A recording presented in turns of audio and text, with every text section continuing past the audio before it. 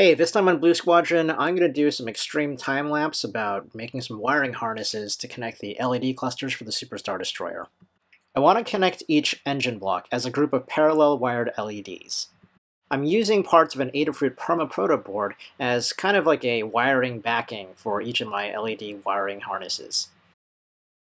Those happen to be the power rails, and I've sawed them off using a hacksaw.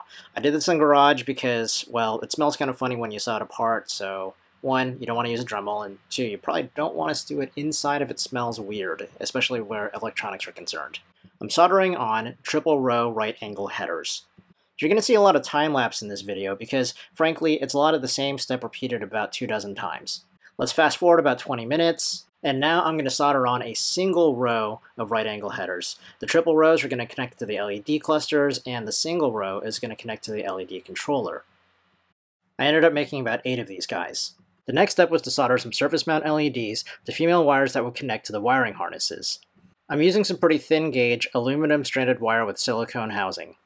I always think that crimping my own DuPont headers is going to be easy, and that the wires that I make are going to be more reliable than the machine-made ones that you buy from China, but usually it's a time-consuming process, and I'm not really certain that I'm actually saving anything by doing it myself. Soldering surface mount LEDs is pretty tricky. I put them on a piece of tape to hold them in place. Then I put a small glob of solder on each of the pads. Notice the symbol in between each of the solder pads. This orientation shows you the direction of the LED. The left side is going to connect to your voltage source. The right side is going to connect to ground. Once solder has been applied to the LED, I'm going to go ahead and tin the tips of the wires. Now I can touch the two components together and apply just a little bit of heat to fuse them together. Unfortunately, I shouldn't have soldered the LED flat onto the wire. This would require me to bend that fragile wire in order to get the LED to shine in the correct direction, in other words, out the back of the Star Destroyer through the engine nozzle.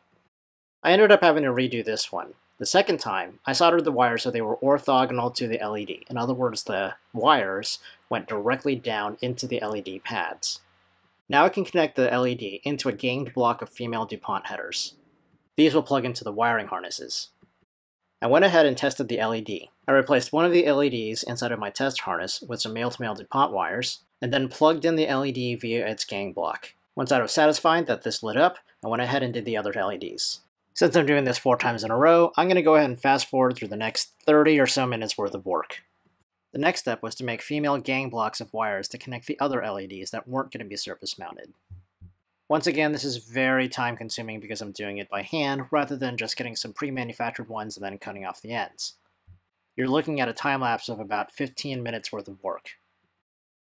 To do all wires inside of that gang of 6 female connectors took me approximately 30 minutes for the first set.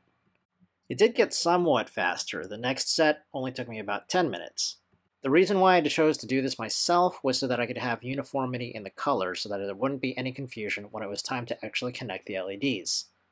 I wanted the engine cluster LEDs to have a set of red and yellow wires, and the fiber optic LEDs to have a set of black and white wires. If we fast forward in time about an hour and a half, I finally get all of the individual wiring gangs done. Completely not worth it. In a situation where it's better to be safe than sorry, I decided to test each of the individual connections. I'm testing the resistance of each wire from end to end. If you've never used a multimeter before, OL stands for open line, which means nothing's connected. When you complete the circuit using the terminals of the multimeter, you should see the resistance change. What you really want to see is that the resistance drops to almost 0. It's a good thing I tested every single connection because it turns out that the last wire I tested failed. I tried shorting the connection at different points to see where the break was, but I just couldn't get it to work. The multimeter always showed open line when trying to test each end of the wire. Therefore, I had to remove that particular wire and then go ahead and re-terminate it with new DuPont headers. And now my next piece of drama for the day, my multimeter ran out of batteries. I thought I could cheap out and use my test harness to test those particular connections on the rewired DuPont headers, but I was really wrong about this one. The problem here is I'm still using all of those faulty DuPont wires that I had in the back of my desk. They're all the wrong gender of connector, and I'm trying to test to see if something is working without having a set of wires that I know works in the first place. I stole a set of batteries out of remote control to fix my multimeter, and then it turns out that the faulty wire I replaced was also faulty. This is what happens when you work while you're hangry. Anyway, after rewiring it yet again, I got a good signal out of the multimeter. This 5-minute episode of Blue Squadron was actually about 3 hours of work in real life.